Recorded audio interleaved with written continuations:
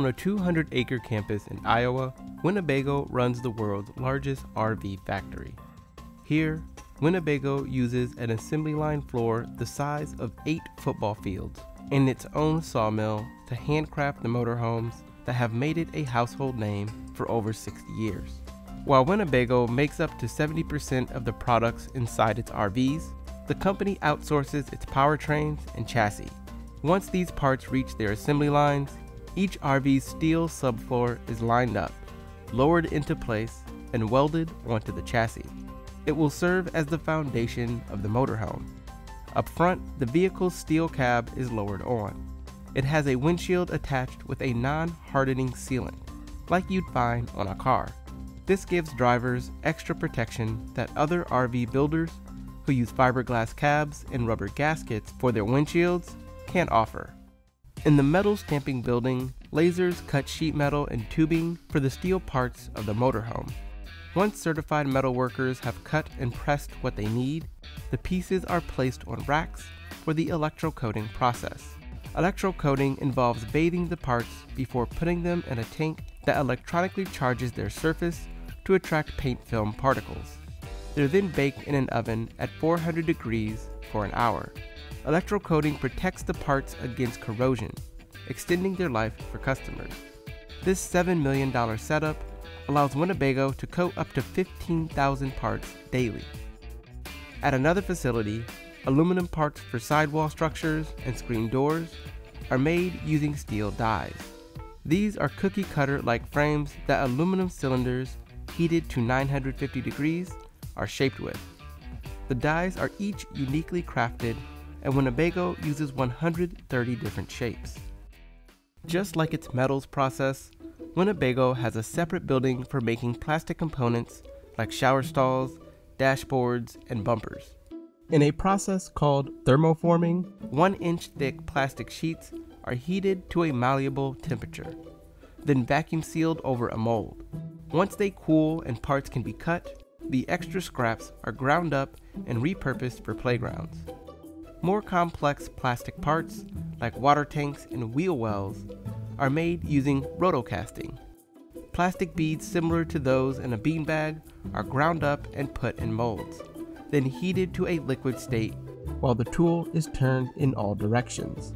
As the liquid cools, it coats the inner mold and forms a sealed shape.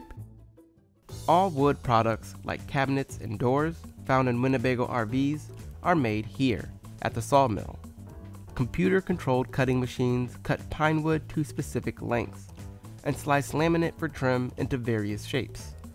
Parts like cabinets are then glued, stapled, and screwed together before being hooked on a conveyor belt that takes them directly into the assembly line facility. Winnebago makes all of its own furniture, from seats to mattresses.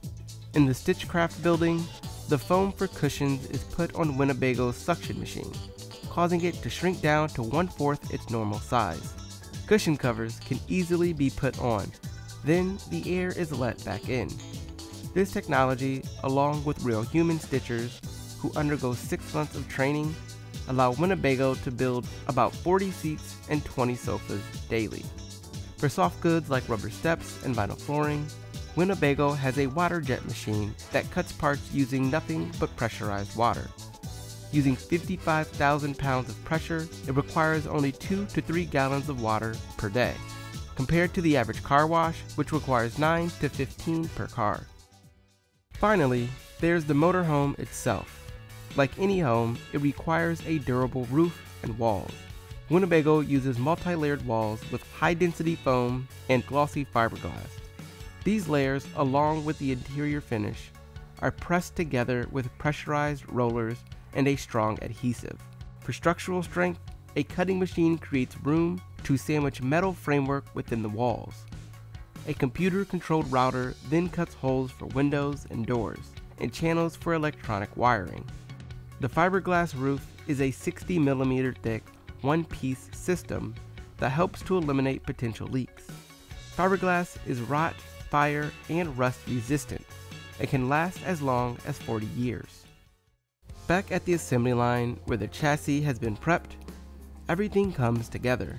Wire looms for electronics are installed, and the RV's battery, generator, propane tank, and water tanks are put in place. A plywood floor is lowered, glued, and screwed into place on top of the steel subfloor. A sticky layer of vinyl flooring is then rolled on top. Wood furniture and appliances are lowered into the RV while the sidewalls are put up around it. As the roof is placed on top, it relies on Winnebago's interlocking joint system to attach it to the sidewall. Everywhere the roof meets the wall, two precise pieces of metal trim lock together like puzzle pieces to give the cab structure extra strength. Once all furniture and appliances are fixed in place, along with doors, windows, and a glossy paint job, final inspections are made. The vehicle even undergoes several stress tests, like being blasted with 250 spray heads that deliver the equivalent of 50 inches of rainfall per hour. If it survives this, it's ready to join the millions of Winnebago RVs already on the road today.